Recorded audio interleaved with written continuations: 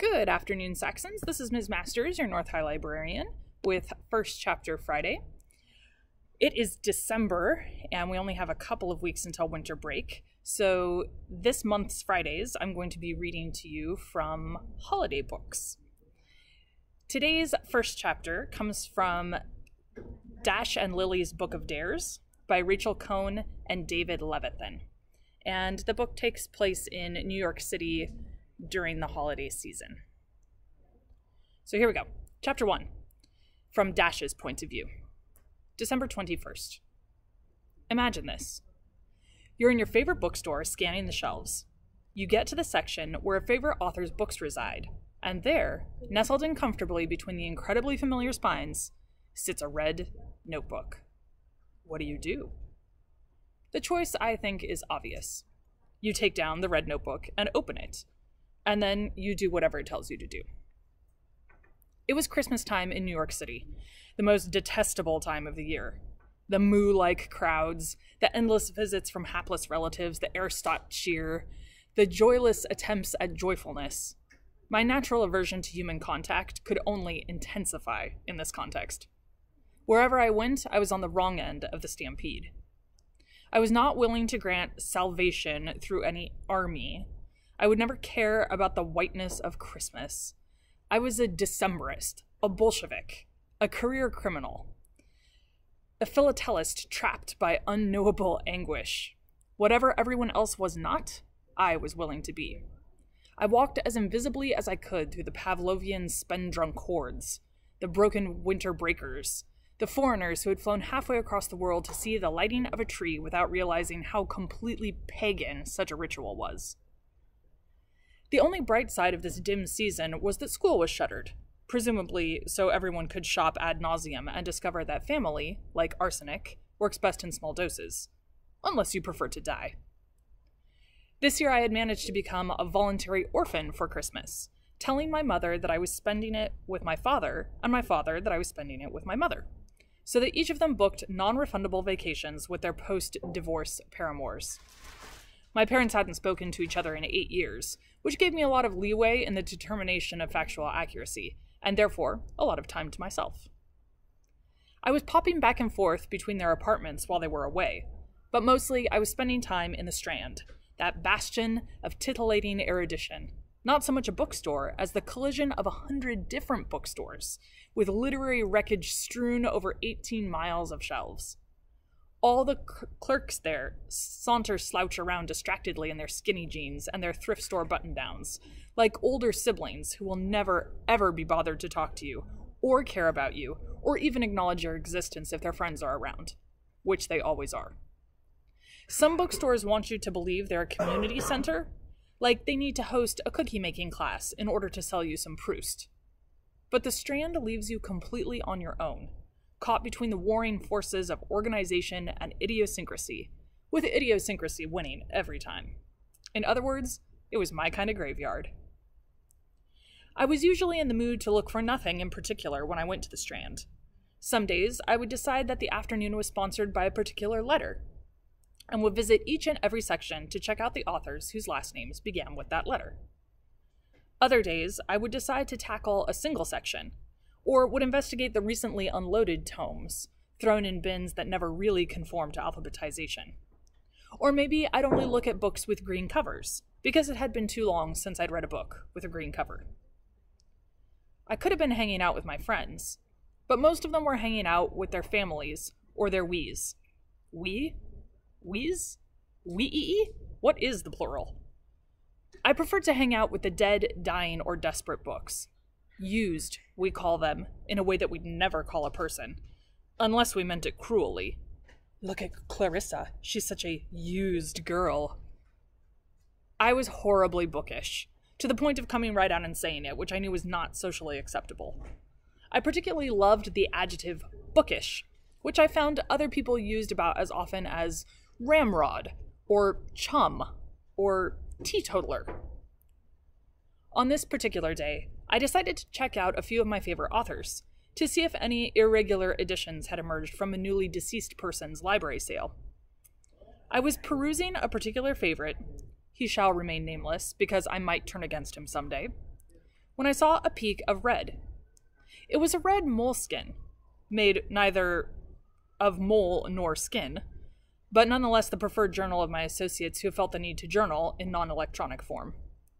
You can tell a lot about a person from the pages he or she chooses to journal on. I was strictly a college-ruled man myself, having no talent for illustration, and a microscopic scrawl that made wide-ruled seemed roomy. The blank pages were usually the most popular. I only had one friend, Thibault, who went for the grid. Or at least, he did until the guidance counselor confiscated his journal to prove that he had been plotting to kill our history teacher. This is a true story. There wasn't any writing on the spine of this particular journal. I had to take it off the shelf to see the front, where there was a piece of masking tape with the words, "Do you dare?" written in black Sharpie. When I opened the cover, I found a note on the first page. "I've left some clues for you. If you want them, turn the page. If you don't, put the book back on the shelf, please." The handwriting was a girl's. I mean, you can tell. That enchanted cursive. Either way, I would have endeavored to turn the page. So, here we are. Number 1. Let's start with French pianism. I don't really know what it is, but I'm guessing nobody's going to take it off the shelf. Charles Timbrell's your man. 88 7 2 88 4 8. Do not turn in the page until you fill in the 2 blanks. Just don't write in the notebook, please. I can't say I'd ever heard of French pianism, although if a man on a street, wearing a bowler no doubt, had asked me if I believed the French were a pianistic sort, I would have easily given an affirmative reply. Because the bookstore byways of the Strand were more familiar to me than my own family homes, I knew exactly where to start, the music section. It even seemed a cheat that she had given me the name of the author. Did she think me a simpleton, a slacker, a numbskull? I wanted a little credit, even before I'd earned it. The book was found easily enough that is, for someone who had 14 minutes to spare, and was exactly as I pictured it would be, the kind of book that can sit on the shelves for years. The publisher hadn't even bothered to put an illustration on the cover, just the words French pianism, an historical perspective, Charles Timbrell. Then, new line, forward by Gaby Cassidasis. I figure the numbers in the moleskin were dates. 1988 must have been a quicksilver year for French pianism. But I couldn't find any references to 1988, or 1888, or 1788, or any other 88 for that matter. I was stymied, until I realized that my clue giver had resorted to the age-old bookish mantra. Page, line, word. I went to page 88 and checked out line 7, word 2, then line 4, word 8.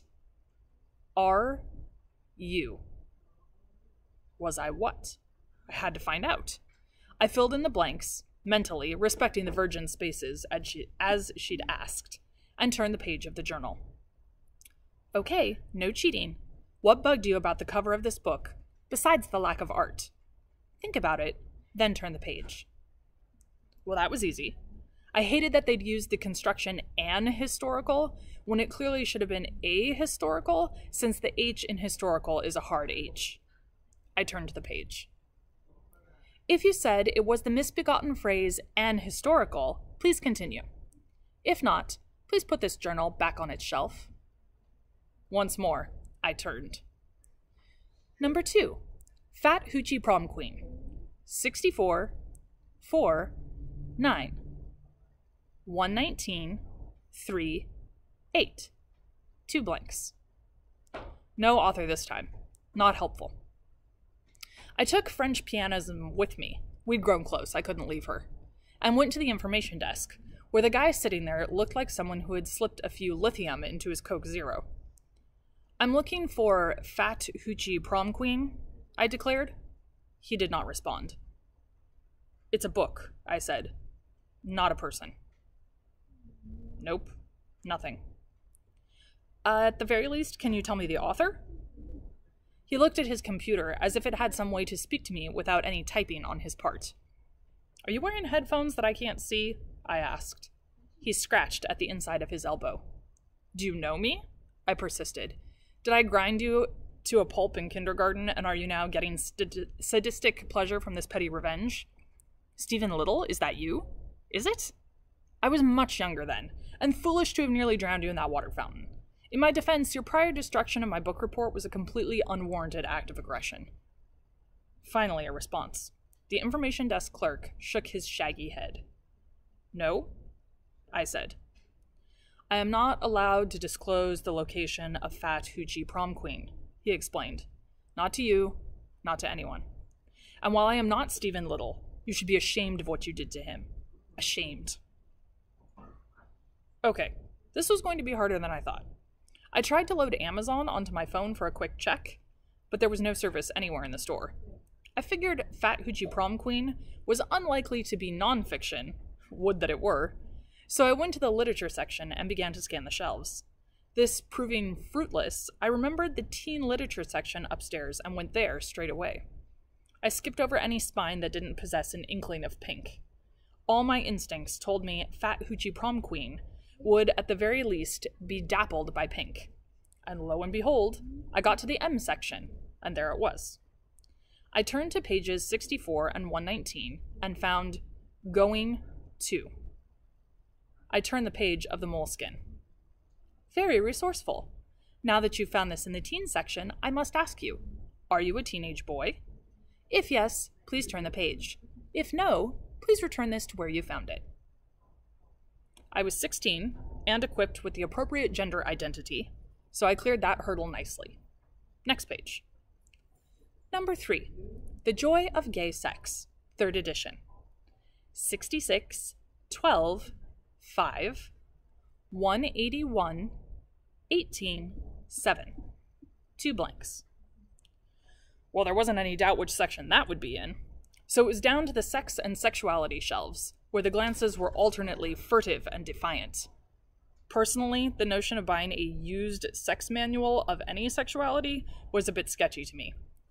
Perhaps that was why there were 4 copies of The Joy of Gay Sex on the shelves. I turned to page 66, scanned down to line 12, word 5, and found cock. I recounted, rechecked. Are you going to cock? Perhaps I thought cock was being used as a verb, e.g., please cock that pistol for me before you leave the vestibule. I moved to page 181, not without some trepidation. Making love without noise is like playing a muted piano. Fine for practice, but you cheat yourself out of hearing the glorious results. I'd never thought a single sentence could turn me off so decisively from both making love and playing the piano, but there it was. No illustration accompanied the text, mercifully, and I had my 7th word, playing, which left me with, are you going to cock playing? That didn't seem right. Fundamentally, as a matter of grammar, it didn't seem right. I looked back at the page in the journal and resisted the urge to turn forward. Scrutinizing the girlish scrawl, I realized I had mistaken a 5 for a 6. It was page 65, not the junior version of the devil's number, that I was after. B. Much more sensical.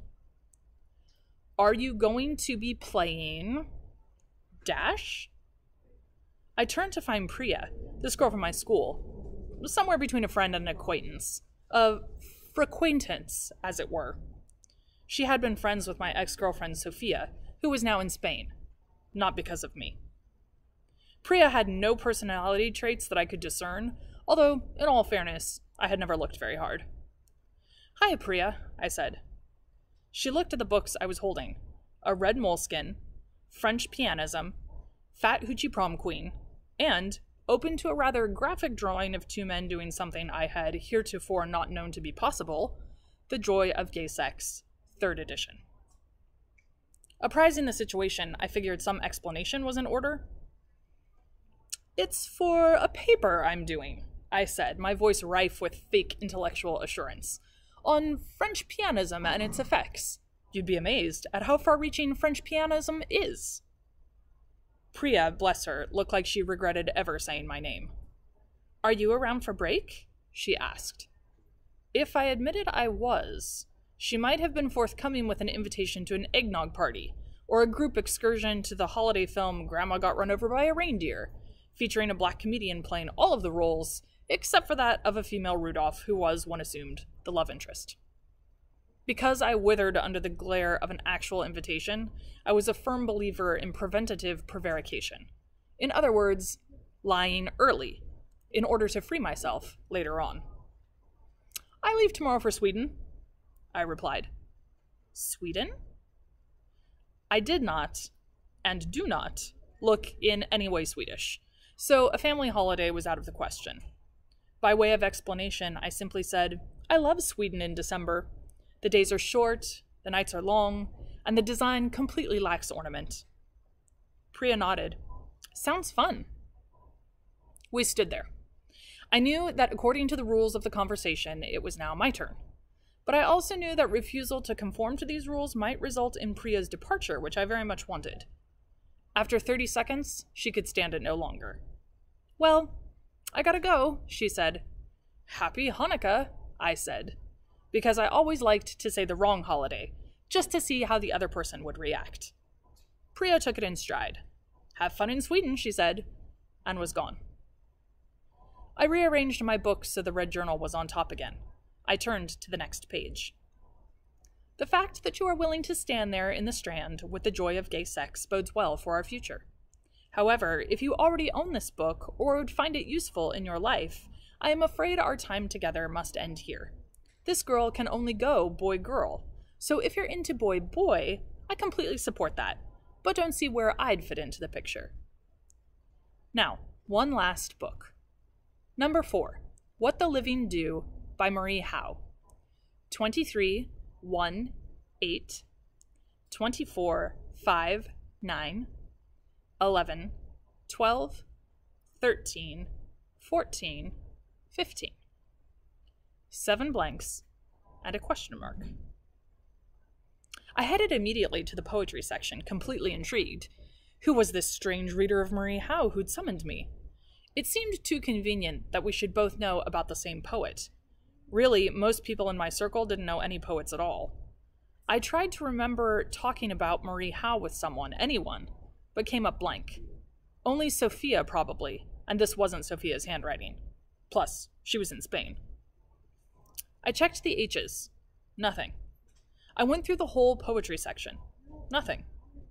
I was about to scream in frustration when I saw it, at the very top of the bookshelf, at least 12 feet from the floor. A slight corner peeking out, but I knew from its slimness and dark plum color that it was the book I was looking for.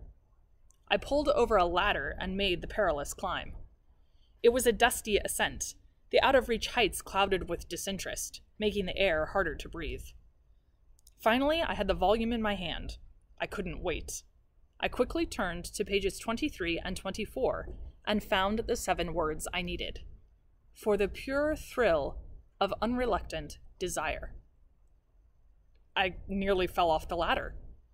Are you going to be playing for the pure thrill of unreluctant desire? I was, to put it mildly, aroused by the phrasing. Carefully, I stepped back down. When I hit the floor again, I retrieved the red moleskin and turned the page. So here we are. Now it's up to you what we do or don't do. If you are interested in continuing this conversation, please choose a book, any book, and leave a slip of paper with your email address inside it. Give it to Mark at the information desk. If you ask Mark any questions about me, he will not pass on your book, so no questions. Once you have given your book to Mark, please return this book to the shelf where you found it.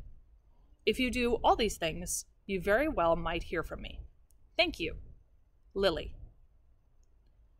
Suddenly, for the first time I could recall, I was looking forward to winter break, and I was relieved that I was, in fact, not being shipped out to Sweden the next morning. I didn't want to think too hard about which book to leave. If I started to second guess, it would only lead to third guessing and fourth guessing, and I would never leave the Strand. So I chose a book rather impulsively, and instead of leaving my email address inside, I decided to leave something else. I figured it would take a little time for Mark, my new friend at the information desk, to give the book to Lily, so I would have a slight head start. I handed it to him without a word. He nodded and put it in a drawer. I knew the next step was for me to return the red notebook, to give someone else a chance of finding it. Instead, I kept it. And furthermore, I moved to the register to buy the copies of French Pianism and Fat Hoochie Prom Queen, currently in my hands. 2, I decided, could play this game. If you are interested in reading more about Dash and Lily and their Book of Dares, you can check out the electronic and audiobook versions on the Sora app or on soraapp.com. Have a great weekend, Saxons.